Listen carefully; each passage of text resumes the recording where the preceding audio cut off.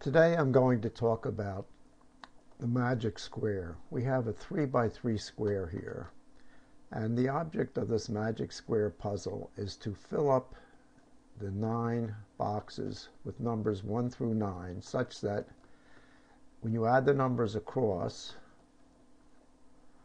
you get 15 in any direction. When you add up and down you get 15, and along the 2 diagonals you get 15. Now, there's a certain strategy in doing this problem, and let's first of all look at the corners. If you have a number at a corner, it must be involved in 3 combinations, across, down, and diagonally, to give you 9. And if a number doesn't have 3 combinations, then it can't be on a corner. The number in the center must be involved in 4 combinations, diagonally this way, up and down, and left and right. So if you can find a number that can, with 2 other numbers, add to 15 in 4 different ways, then it could be in the center. If it could be in 3 different ways, it could be in a corner.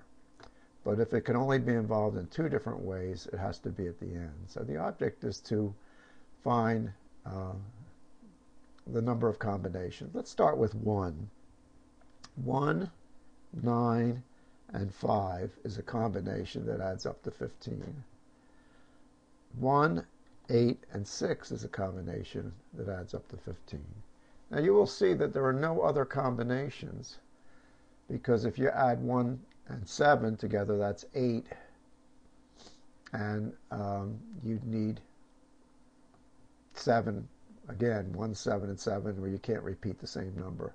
1, 6, and 8 you already have. 1, 5, and 9 you already have. 1, 4 is 5. You need 10 to get 15. So 1 cannot be here, or here, or here, or here. It can only be here, here, here, or here. And then if you repeat this with number 2, number 3, number 4, number 5, up through 9, you should find the possibilities of where those numbers can go. So I hope this gives you a good start in trying to do this puzzle.